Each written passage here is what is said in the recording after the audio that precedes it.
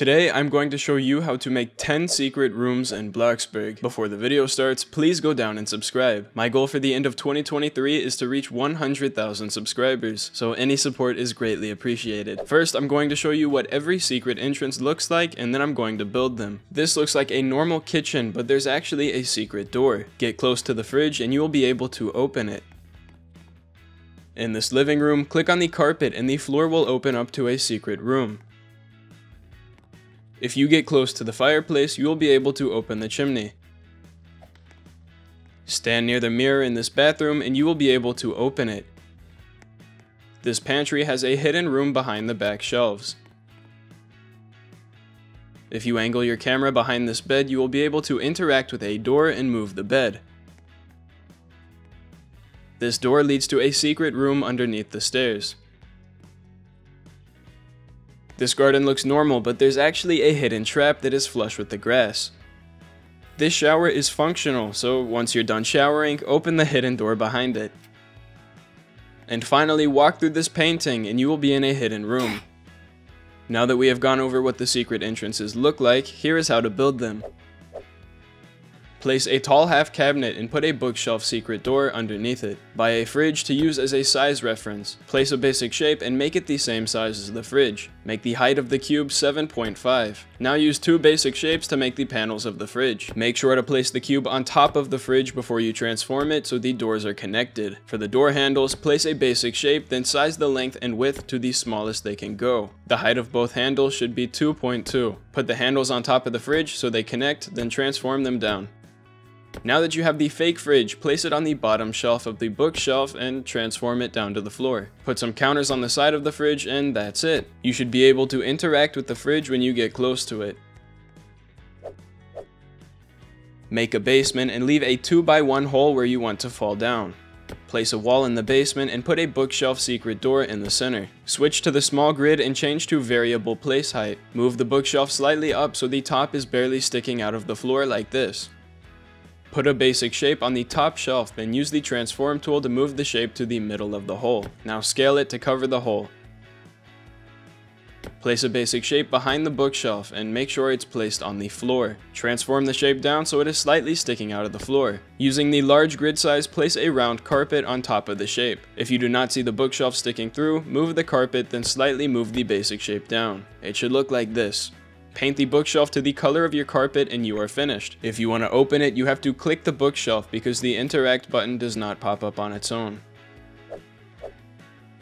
Put a fireplace on your wall. Get a bookshelf secret door and change to variable place height. Now use the large grid to place the bookshelf like this. You should see the bottom of the shelf sticking through the fireplace. Color the bookshelf to the brick color inside of the fireplace. Next, get a basic shape and place it on the shelf right above the fireplace. Bring it forward and then scale the shape to whatever size you want.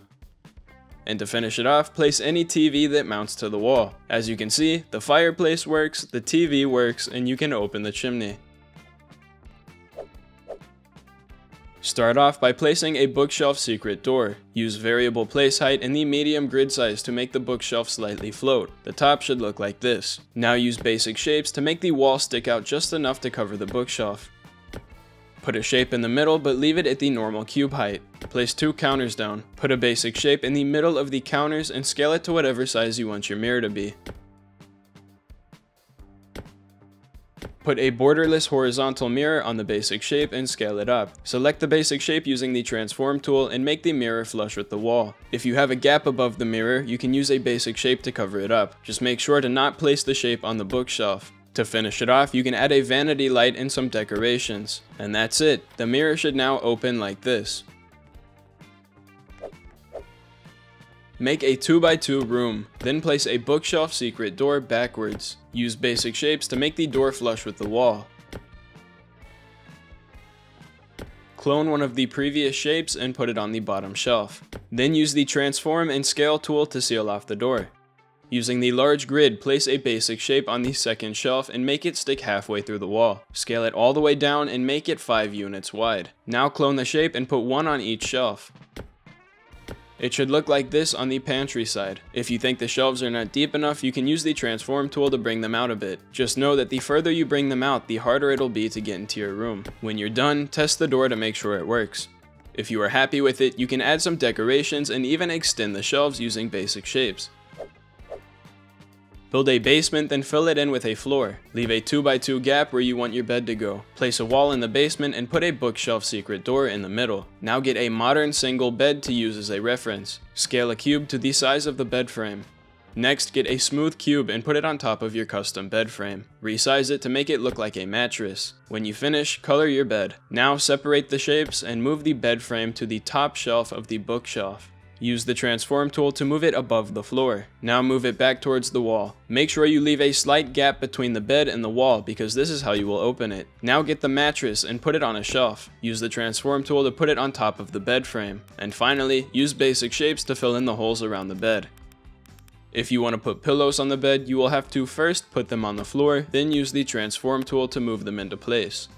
And now the secret entrance is finished. To open it, move your camera to look behind the bed and click on the corner.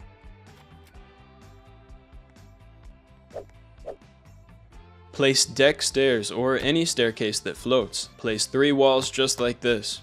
Now get a cube and scale it to the size of a wall. Make the height of the cube exactly 8. Clone the cube and place another one right beside it. This time, make the height 4. Use horizontal wedges to fill in the sharp edges.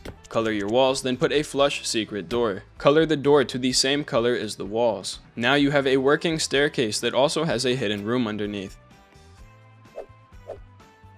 Build a basement and put a cube in the center of the hole. Scale the cube to be slightly lower than the grass level.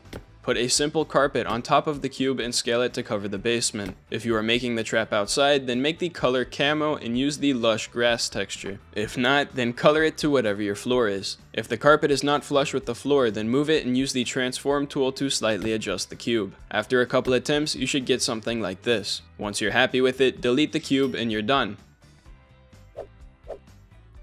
Place a bookshelf secret door on the wall and make it backwards. Place a cube and scale it to cover the door. Make the height of the cube the same height as your walls. You should have something like this. If you have extra walls beside the secret door, you can clone the cube to make it flush. Now to make the doors work, select the cube that covers the door and put it on the bottom shelf. Use the transform tool to move it back into place. And finally, place your shower. Use the small grid and variable place height to make the drain touch the floor. When you're done, it should look something like this.